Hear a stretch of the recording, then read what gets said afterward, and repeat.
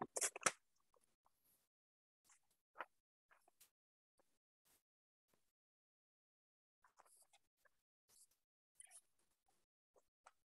everyone. We're just going to give it a few more seconds here, just let people kind of filter in.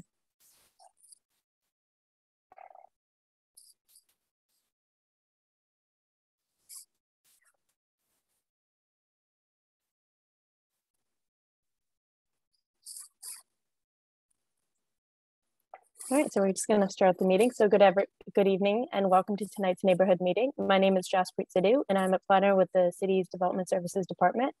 The purpose of tonight's meeting is to present to you the neighborhood, a development concept being considered by the owner and development team of 159 Huronia Street.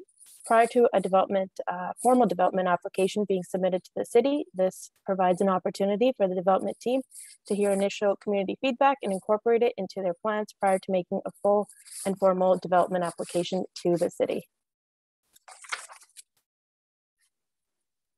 Please be aware that we are recording this meeting for the public record, and the recording will be used for the purposes of garnering your input and to respond to inquiries and will be considered public information.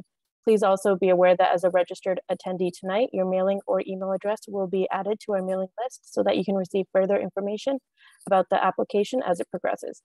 Should you have further questions regarding the collection, please contact the Development Services Department.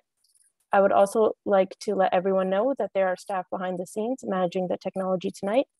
They're here to make sure the meeting runs smoothly, to grant participants the opportunity to speak and to assist with any questions in the chat. Please bear with us if we have any technical issues, and if for some reason you get disconnected, please feel free to log in again.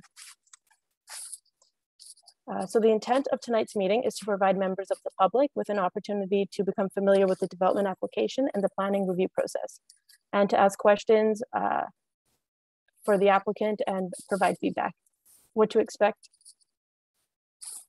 during the virtual neighborhood meeting is a brief overview of the city's review process and timeline, a presentation from the applicant's representative describing the proposal, and an opportunity to ask questions of either the applicant or city staff and provide comment or identify concern with the application.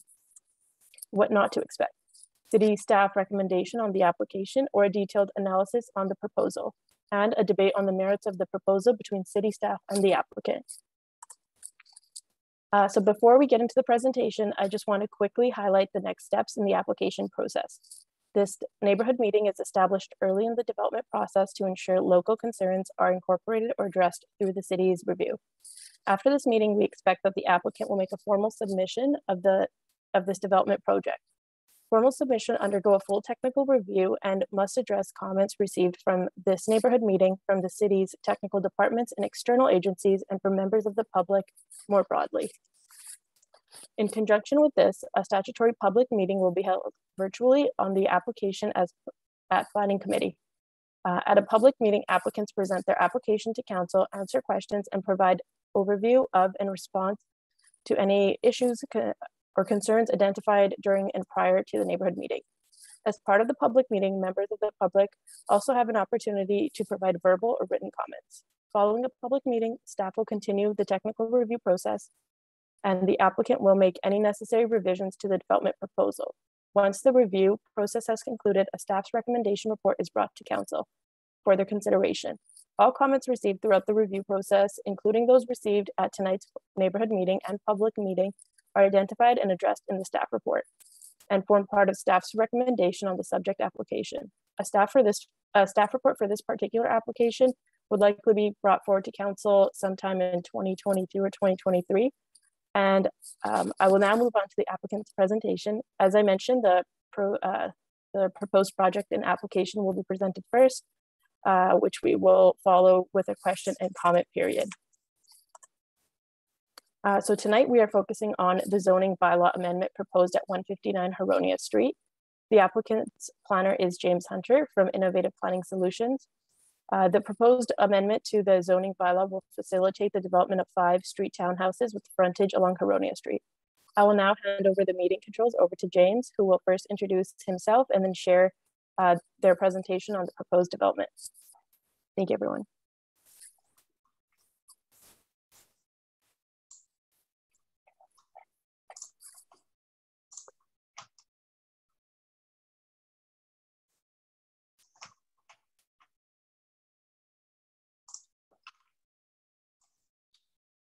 All right, thank you, Jaspreet, and good evening, everyone. My name is James Hunter. I am a senior planner with Innovative Planning Solutions. I am here tonight representing the applicant for a rezoning at 159 Huronia Road.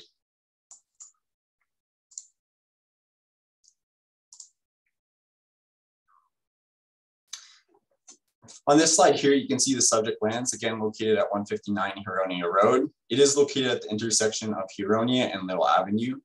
It has land holdings of approximately 0.14 hectares, has approximately 52 meters along Huronia Road of frontage and 28 meters along Little Avenue. The subject property does currently contain one single detached dwelling, and it is used for residential uses. And the surrounding land uses are low density and medium density, consisting of single detached dwellings, townhomes, and a variety of other uses. In the current City of Barrie official plan, the subject lands are designated as residential on Schedule A. They are also within the Painswick North planning area. Huronia and Little are both arterial roads, and there is a natural heritage resource, which is considered a level 1 with the existing development, which is a connected woodlot on the property. As well, on Schedule I, this is within the built-up area. To provide a brief planning overview of the 2018 official plan, again, it is residential, which does permit all forms and tenure of housing. And the goals and principles of the official plan aim to accommodate the current and projected needs of residents with an approximate mix and range of housing options. And this does contribute to a complete community and supports more attainable housing options. Within the built-up area, the official plan does direct 40% of residential dwelling unit within these areas annually. And it does encourage residential revitalization and intensification throughout the built-up area. And this is in order to support healthy neighborhoods and to achieve a desirable compact urban form. In the official plan, intensification does represent an essential component of the city's growth management strategy, with support for medium and high density developments in order to provide a complete range of housing options for all of its residents. As well, the official plan does direct the zoning bylaw to be amended to allow for innovative housing, where it is recognized to be in accordance with good land use planning principles. Under the current official plan, this form of development is supported. The official plan recently passed by the City of Barrie is now in effect, but it is under review by the Ministry of Affairs and Housing, which is considered the province. So until that time, the 2018 plan is in effect, but just to provide an overview of the 2022 plan, this is within the neighborhood area, which is the yellow area here, and is also considered within the built-up area of the city. So within these areas, residential redevelopment and intensification is supported, but it does place emphasis on appropriate scale, height, and density for the neighborhood, as well as the new official plan does permit a full range of housing forms, types, and options. So under the new official plan, the subject developments such as townhomes would be supported. For the subject application, we are seeking a zoning bylaw amendment, as the subject lands are under the residential single detached dwelling first density, which is the R1 zone in the City of Barrie zoning bylaw, the yellow here. And the neighborhood does contain a wide diversity of land uses, and this is evident by the zoning map, as you can see here. So we have residential lots in the R1, the R2 zone, as well as we do have some R3 mixed in. There's residential multiple dwelling, which permits semis and higher densities, which is RM1 and RM2, which is the brown and the burgundy. And then there's also the environmental lands, which is the open space in the light green and the dark green for environmental protection. So under the current R1 zone, it doesn't permit a semi or a townhouse. It's just for single detached dwellings. Therefore, we have to do a zoning bylaw amendment to the RM2 zone, which is the residential multiple dwelling second density, the townhouse zone in the zoning bylaw. The concept development that we're presenting tonight is a 5-unit townhouse development. So it has been designed to provide a consistent street frontage, creating a strong street presence and enhanced public realm. Each unit is projected to be approximately 7 to 8 meters in width, and this is sizable lot frontages for townhomes in the City of Barrie. We'd be looking at a 3-story built form, which would have a max height of 10 meters. And we would have 2 to 3 parking spaces per unit, which is also subject to the design of the actual unit. So we could have 1 or 2 parking spaces in the front yard, as well as 1 to 2 in the garage, likely 1 plus 1. And we have included 7-meter rear yards, which does provide generous open space for landscaping amenities, as well as we can do some buffering and landscaping to the adjacent properties. As well, through discussions with the city, We do have a 30-meter by 5-meter road widening along each street frontage, and then a 10 by 10 site triangle. So that creates the development limits right here. So our intent for the application is to have townhomes that will be compatible to the area and complementary to the surrounding land uses. So the form of development that we're working on hasn't yet been determined. However, if we are looking to go with a townhouse built form, we want to ensure it's a high quality built form. The slide here is just some examples of previous projects and renderings that we've collected, just illustrating what a higher quality townhouse will look like. And the applicant would like to bring a nice development to the area and something that would complement the neighborhood. As Jaspreet overviewed, we are quite early on in the planning process. This really is kind of step one after pre-consultation. So for a formal application, there's a number of studies that will have to be included. That includes a planning justification report, an urban design report, an environmental impact study, and arborist assessment, which looks at trees and landscape, hydrogeological assessment and geotechnical assessment, functional servicing and stormwater management, as well as we do have to have architectural drawings and a site plan, a noise assessment, and then also a traffic and driveway review looking at the intersections and parking for the site. In conclusion, the subject zoning bylaw amendment will facilitate the development of 5 street townhouses located at 159 Huronia Road.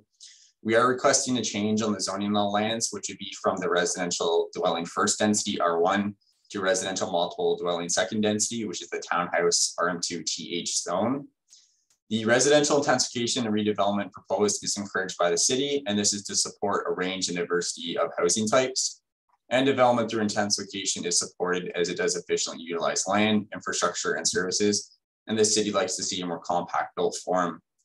The city Barrie official plan encourages development that contributes to the creation of complete communities and offers intensification, which is part of their growth management strategy. And we believe that the proposed townhouses would introduce a complementary and compatible scale development to the neighborhood. And this application would align with both provincial and municipal policy and objectives. That concludes my presentation for tonight. So I will turn it back over to Jaspreet. Again, we are early on in the process, so we do appreciate any comments, concerns, or any other considerations that you may have tonight. Thank you.